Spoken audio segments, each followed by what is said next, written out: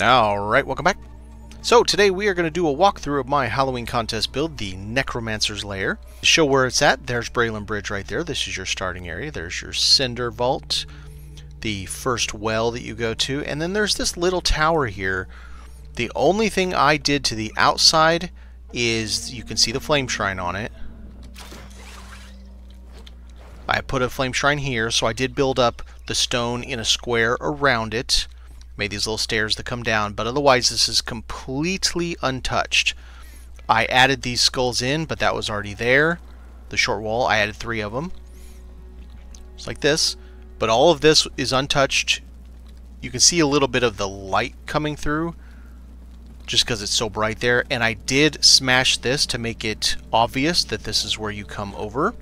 There is one thing you can see from the outside, and it's right there. So there's just a little bit of a window that's all boarded up that you can see. Otherwise, all this is exactly as the developers left it for us to discover in the game. This is all the same. I didn't change anything out here. I only did the inside, so let's take a look.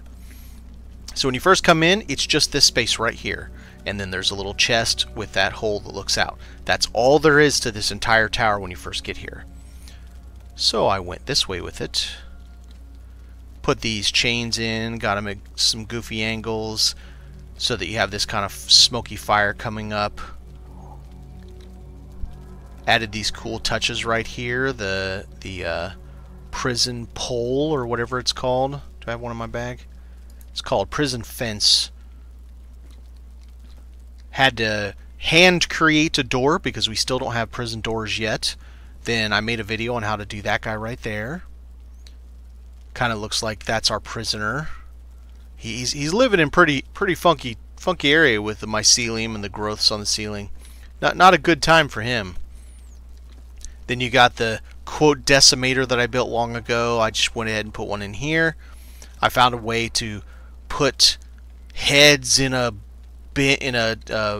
bathtub to make it look like, you know, those are like leftovers from what we were doing nasty things, like maybe that's body parts right there, because he's a necromancer, so he's doing bad things to either dead things or to the denizens of Embervale. That chunk was already there. I just put some steel in it. When I blocked this whole thing, that was already damaged like that. Same with the stair and everything. I did this damage as I chunked all this out. I'm standing where there was just solid stone. Then you come down a little bit, you got a little storage space that comes out to that one window. Again, nice little storage space. And then we go down into the crypt. So this is technically the first layer, first level. So you got one of the machines in the wall that's actually functional. You can still use the machine. Table saw. And you got, you know, little offerings to your dead. And then some of them couldn't afford to have tombs, so they're just in these urns.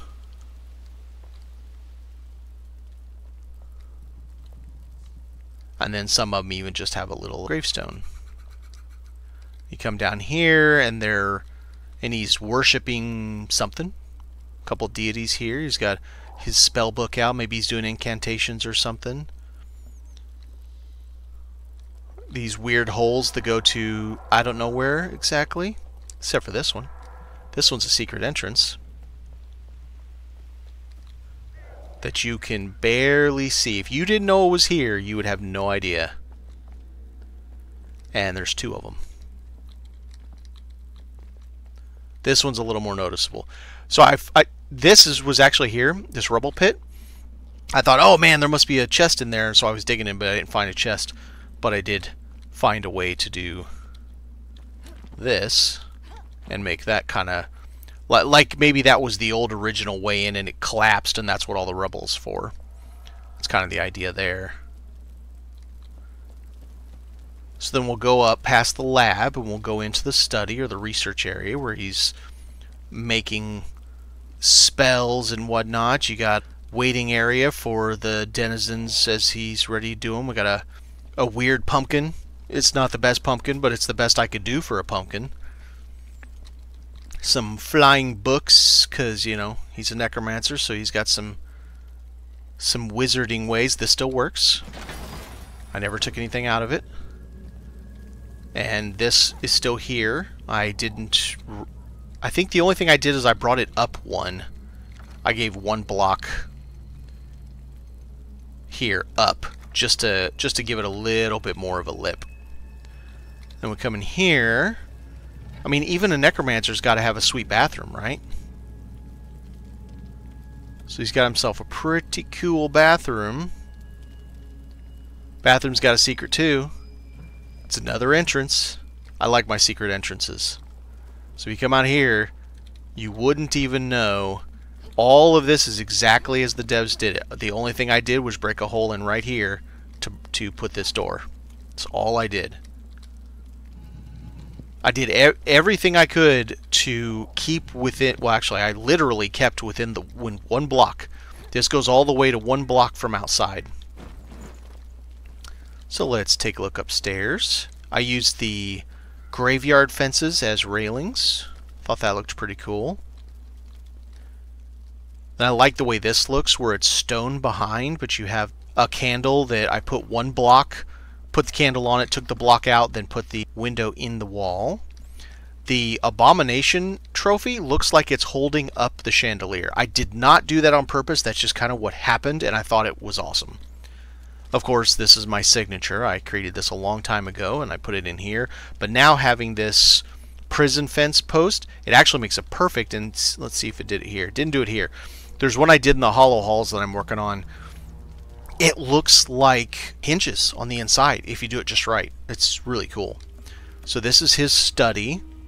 We got flying books in here, and you know, he's got maybe some ancient scrolls in that bag. Just overall spooky times. Now these are the eyeballs of the skull.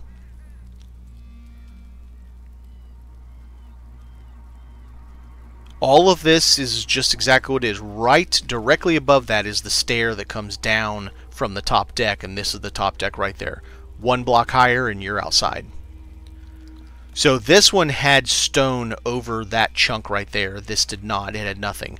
I went ahead and chunked out a little bit of the stone, and I put a window in this side, so it actually kind of looks like an eye patch. Almost like he's got... How to explain it? Like a tumor growth over his eye, the skull that were inside his head. And then this blinking light that I have no idea how it's doing it or why it's doing it, but I'm happy that it did it because it's awesome. So he's got his little bed chamber, kind of crypt-like, you know, because he's a nefarious dude.